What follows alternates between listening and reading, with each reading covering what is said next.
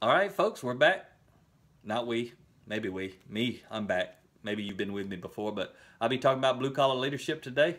And today we've made it up to chapter 12 of 30. And chapter 12 is The Future is in You Now. Subtitle, If You Don't Choose Your Future, Someone Else Will. That's pretty strong right there. And the opening quote is, "There's nothing you have to do. We all have the power to make a decision that will direct us to a new destination. Each of us can make a choice that will change our life." So what do I mean when I say the future is in you now? That's kind of, maybe it don't make sense when you think about it. The future is in you now. How can that be? And what I'm really trying to say in that chapter is, your choices determine your future. If you don't believe that, start making some really bad choices today and see if those choices don't determine your future. It won't determine all of your future, but it'll determine most of your future. You can start making some really, really good choices and create a better future. You can keep making the same choices.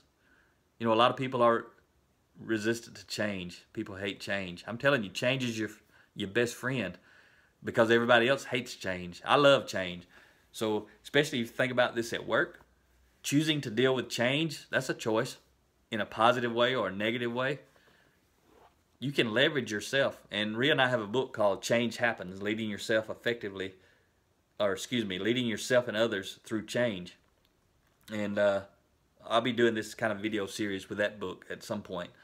But I just want to throw that in there. When we're talking about the future is in you now, everything is changing.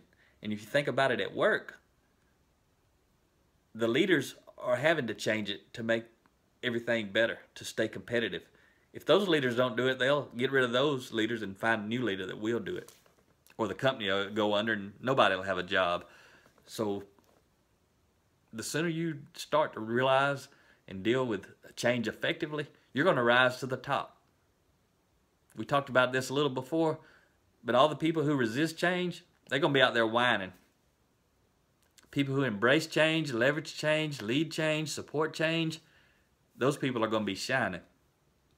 Who do you think is going to have more influence with the leaders who are responsible for moving the organization forward? The shiners or the whiners?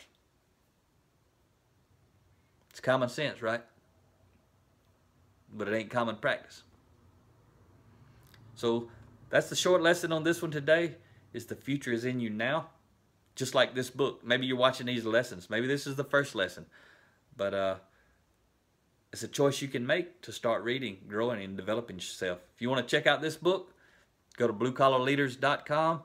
And again, you can download the first 5 chapters of this book and my other Blue Collar Leadership book.